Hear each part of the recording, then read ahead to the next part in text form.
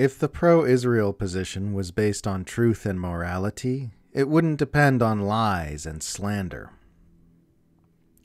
If your position is based on truth and morality, you don't need to make up lies to defend it, and you don't need to hurl false accusations at those who disagree with it.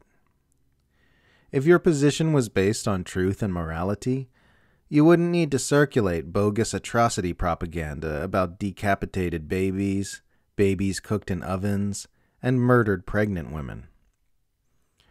If your position was based on truth and morality, you wouldn't have to circulate lies claiming actual dead Palestinian babies in Gaza are plastic dolls. If your position was based on truth and morality, you wouldn't have to falsely present phony audio clips as intercepted Hamas communications and claim they exonerate you of war crime allegations. If your position was based on truth and morality, you wouldn't have to circulate lies and propaganda about the hospitals you plan to attack being secret Hamas headquarters. If your position was based on truth and morality, your official government social media accounts wouldn't have to keep deleting posts after getting caught circulating lie after lie.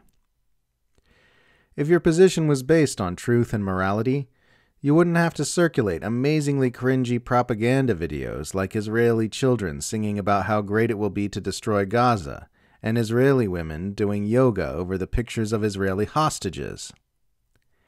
If your position was based on truth and morality, you wouldn't find yourself engaged in bizarre mental contortions trying to pretend history began on October 7th, while sweeping all the mountains of murder and abuse which led up to it under the carpet.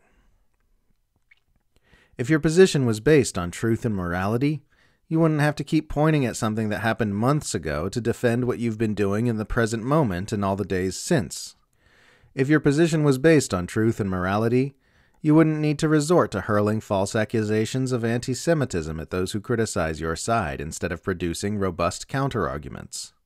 If your position was based on truth and morality, you wouldn't need to resort to accusing those who disagree with you of supporting terrorism and serving Hamas, instead of defending your position like a normal adult. If your position was based on truth and morality, you wouldn't need to lie and claim that long-standing pro-Palestine slogans are actually calls for the genocide of Jews to try and get them silenced. If your position was based on truth and morality, you wouldn't feel the need to censor and silence everyone who disagrees with you online, on college campuses, and on all platforms of major influence. If your position was based on truth and morality, you would get curious and do some self-examination when young people overwhelmingly reject that position, instead of insisting that the young people are the problem and trying to kill TikTok and cancel demonstrations. If your position was based on truth and morality, you would be defending it with facts, logic, and rational argumentation instead of vitriol, online troll mobs, and incendiary false accusations.